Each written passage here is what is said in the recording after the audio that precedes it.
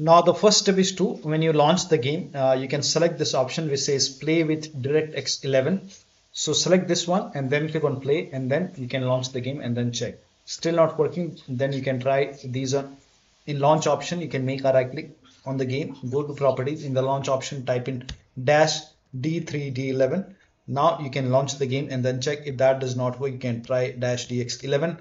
Now again launch the game and then check. If that does not work, you can type in dash DX12, launch the game, again check. If that does not work, you can remove this, follow the next step. Now the next step is to verify the game files. Now for this, you can go to Steam, make a right click on the game, select properties, go to install files tab, and then click on verify integrity of game files. Once the verification is 100% complete, launch the game and then check. Still not working.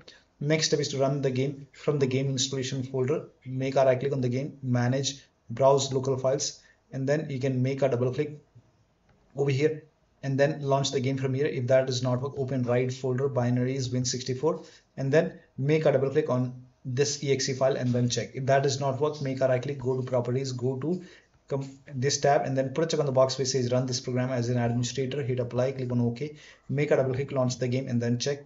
You can even try over here Windows 8, hit apply, click on OK, launch the game. You can even go for Windows 7, hit apply, click on OK, launch the game and then check. Still not working, try disable full screen optimization, hit apply, click on OK, launch the game. Now when you put a check on all these boxes, still not working, you can uncheck these boxes, hit apply, click on OK, follow the next step. Now the next step is to perform a clean installation of your graphics card driver. So if you have NVIDIA card, go to NVIDIA website. If you have AMD card, go to AMD website. I'm showing for NVIDIA. Now go to NVIDIA website, select your graphic card, your operating system, and then click on find. And on this page, you will see the latest graphic card driver. Whichever is the latest GeForce Game Ready driver, you can click on view over here and then click on download. And once the download is complete, you can run the exe file.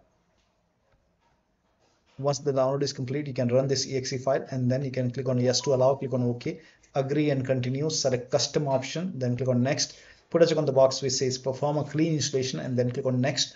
After the clean installation is done, restart your computer and then launch the game.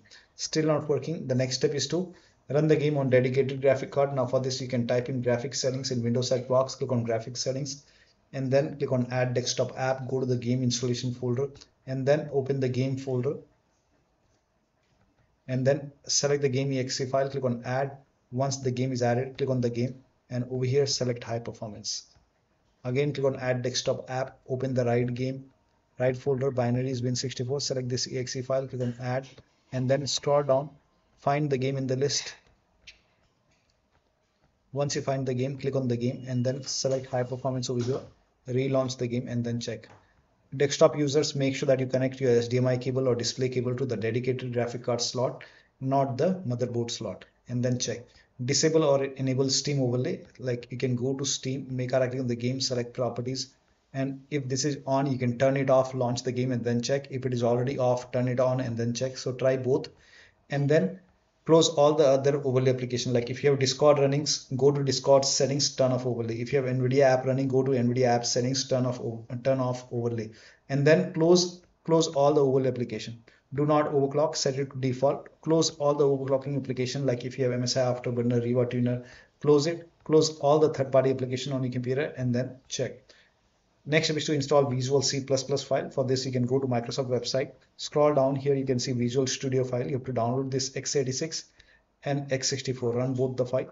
Click on it. If you see repair, click on repair. If you see the install button, hit install. Download this x64 file as well. Again, run this exe file. If you see the repair option, click on repair.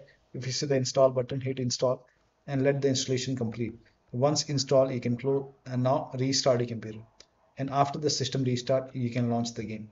So one of the steps shown in this video should help you to run this game successfully. So that'll be all. Thank you so much for your time and please like this video and subscribe to my channel.